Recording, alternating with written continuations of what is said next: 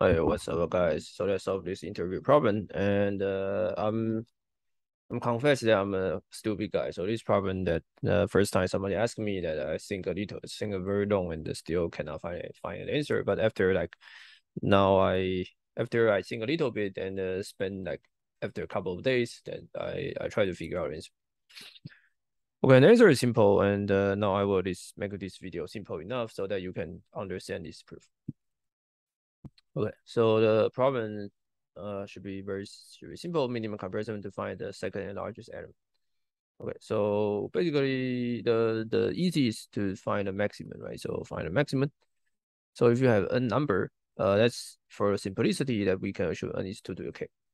Okay, uh so in order to find the maximum, right, the simple answer is n minus 1 comparison. Okay, because you at least need to compare the any one, right? Any two of them. Okay. But the difficult part is the second one. Okay.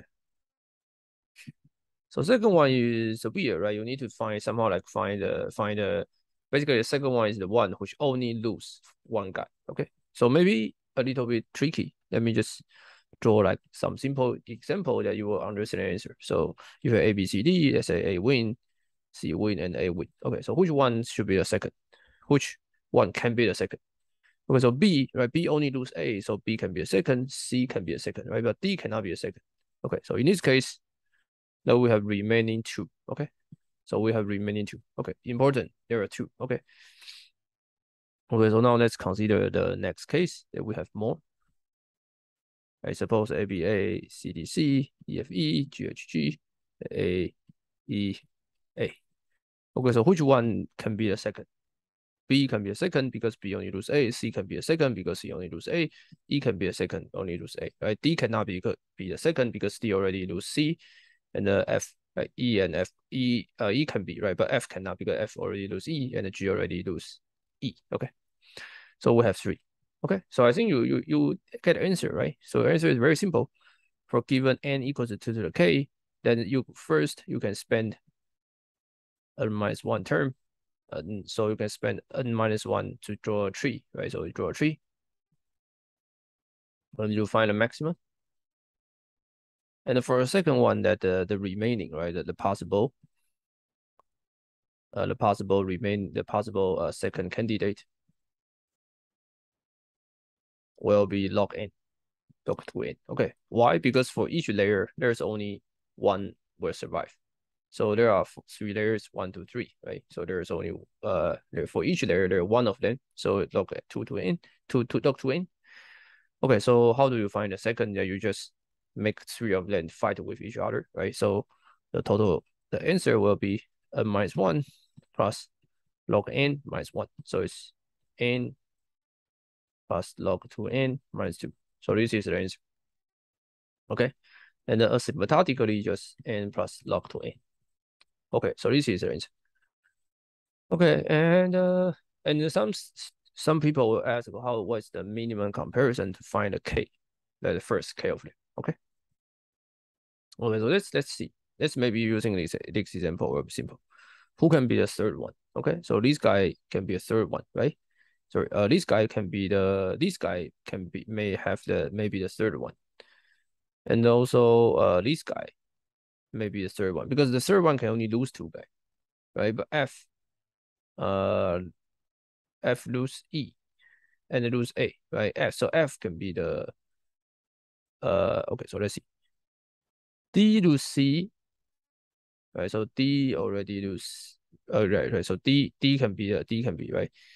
But the okay, but F lose C, F lose E, and the E lose A, right? So F can be.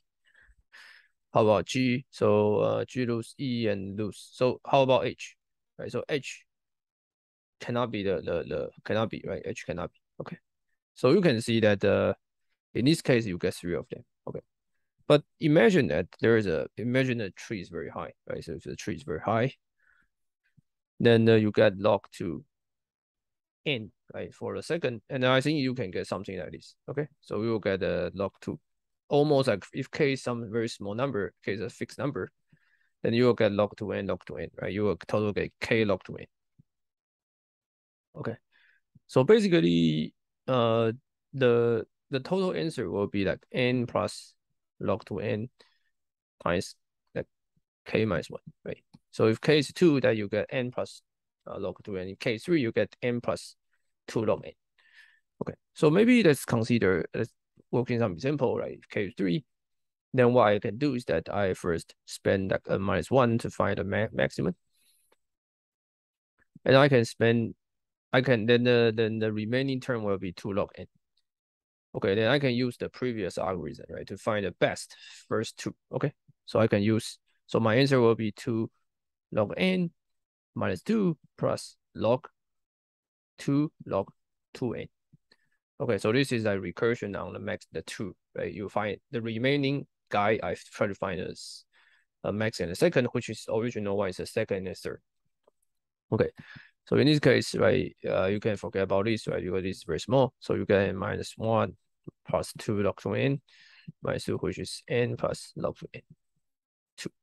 Okay, so this is k for 3, and you can, for k equals to 4, then you can do a reduction, right? So that's solve this, right? So your original k minus 1, and the remaining will have 3 log 2n term.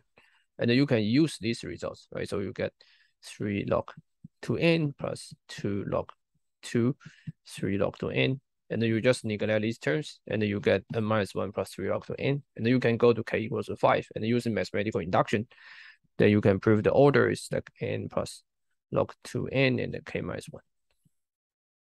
If you want to find the first k largest. Okay, and I think this is just a proof, and hopefully this method is simple enough, so you then maybe in the next interview you can solve the problem. By the way, I didn't get an offer. I mean, I'm a poor guy, right? But it doesn't stop me to do a video, so I will try to like doing this YouTube video until that maybe I die or something. See you guys next videos.